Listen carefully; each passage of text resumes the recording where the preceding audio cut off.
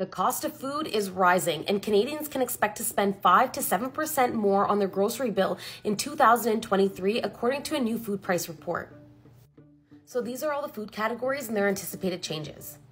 A family of 4 can expect to spend around $16,300 for annual food costs in 2023. That's up by more than $1,000 since 2022. And a young couple with a pregnant woman under the age of 30 can expect to spend around $8,800 for the year.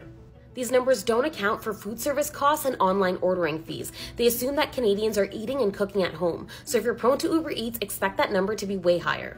So why do we keep seeing a rise in food costs? Well, according to the report, there's multiple factors, including an increase in transportation costs, carbon tax, climate change, geopolitical issues, and disruption in supply chain. For more on this story, head to Narcity.com.